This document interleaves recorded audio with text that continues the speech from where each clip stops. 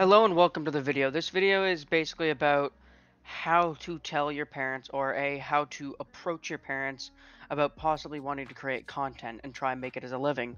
Obviously, it's a very hard thing to do, but if you play your cards right, you can get it done. But I'll give you some tips to approach your parents with if you're looking to approach your parents with possibly not wanting to do stuff after high school. You can ask these questions and hopefully they understand.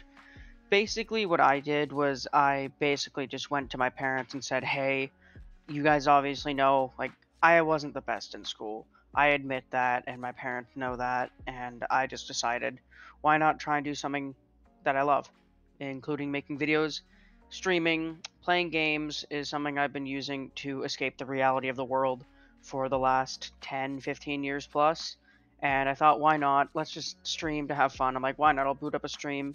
My friends and I were in the room. We were just playing. I think it was Gang Beasts or COD, one of the two. And they're like, yeah, let's just start a stream. Let's just start a stream, sorry. Then I realized that I wanted to do this as much as possible because I did like it. It started to be like, I need to focus around this. I need to make my schedule, base my schedule around gaming and streaming and content creation to the point where from a young age, I was basically skipping school, faking sick to do content from a very young age. Like, I'm talking when I was 11, 10, 12, maybe 13. I started with mini stick fights in my basement, in my parents' basement. Then gradually I got to like day in the life, recording random videos around my town, recording videos in school, which I did get in trouble for. The biggest thing that I did though was prank videos. Everybody remembers the prank era. Diss track era, 2017. We did that, but we never really uploaded the videos because they were so stupid. I was making diss tracks on friends. They knew it was fake. We all knew it was fake. So the videos just didn't seem realistic to post because it just looked stupid. We were basically shitting on each other for no apparent reason. We were kids. We weren't really swearing, so it made no real sense to post it. In hindsight, I realized it could have been a hilarious video to look back on. But then we decided to start a group. We called ourselves the Maple Boys. We're from Canada, so that's why. We didn't really post. It's mainly just two of us. There was 10 of us that were involved in the channel, but only 2 people really posted. Then the channel kind of died off because everybody went to school. Everybody went to after high school. They all went to extracurricular stuff. I stayed home. Didn't really want to go to college, so I just started to go ham with content to the point where generally my streams are doing well. I'm pushing for affiliate on Twitch at CokesyTV, by the way, on Twitch if you want to follow me. I stream every night to sometimes even every morning. Mainly NHL, FIFA, and variety games. What else? A big tip that I say to talk to your parents is approach them with evidence. Approach them with people that you idol, like your idols, sorry. Like for me, my idol was Matthew Nachot Haig, Jack Courage Dunlop. Like these guys were massive in terms of the space back then.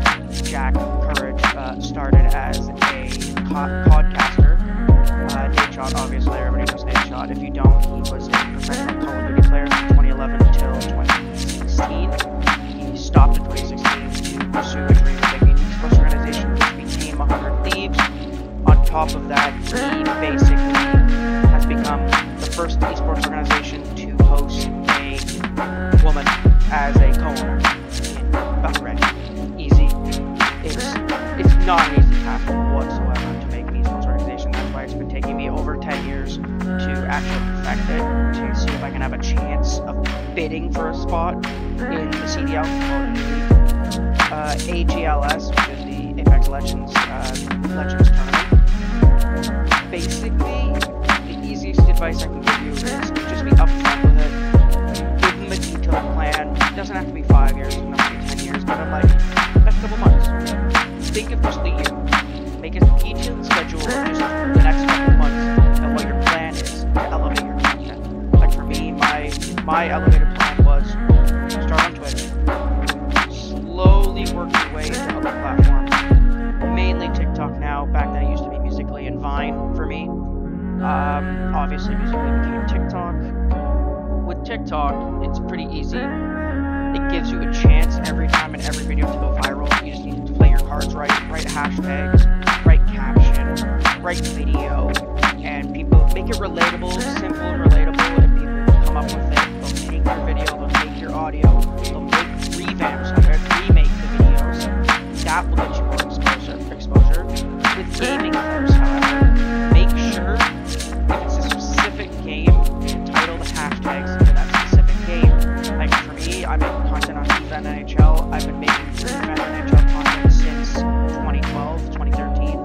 I would title the caption with whatever game I'm playing. Say it's FIFA. Say I'm playing FIFA Ultimate Team. It's a cool clip, like a bicycle kick, a scissor kick, a random build up to a goal, or a nice save. I would say, like, I would explain the video in captions.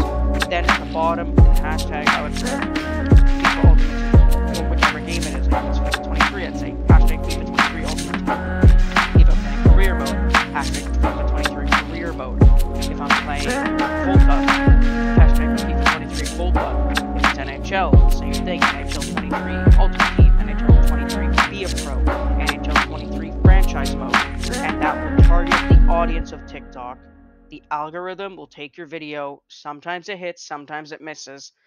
Basically, it'll take you and put you into the mist. Hope to God that the algorithm picks it up in the right way, puts you in the right category, gets you the right people. They see your content, they like it, they share it, they save it, they show their friends.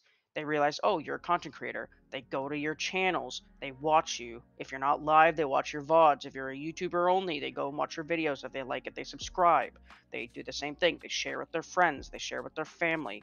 They post it on their socials saying, oh, look at this person. They're doing really good content that takes minimal time to maximum time. Minimal and maximum time meaning, like, say you're making strictly TikTok videos.